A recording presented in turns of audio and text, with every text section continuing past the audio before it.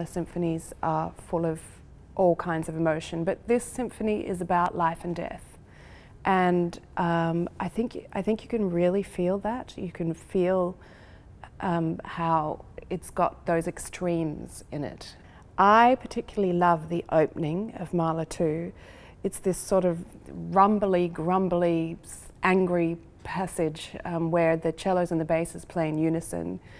It's very difficult to get together, but it's very dramatic and very exciting, and you really have to just throw caution to the wind and really throw yourself into it. I mean, this Mahler symphony is for me, it's like reading an epic novel. It's such a journey, and there are so many players. There's the huge orchestra, basically as many musicians as you can fit on the stage, plus an offstage band, a choir, 2 vocal soloists, an organ. So, you know, it doesn't get much bigger than that.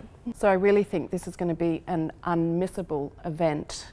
Mahler Second Symphony, otherwise known as the Resurrection Symphony, in the Town Hall in August. You really have to be there to experience the surround sound and all the emotion that this symphony offers.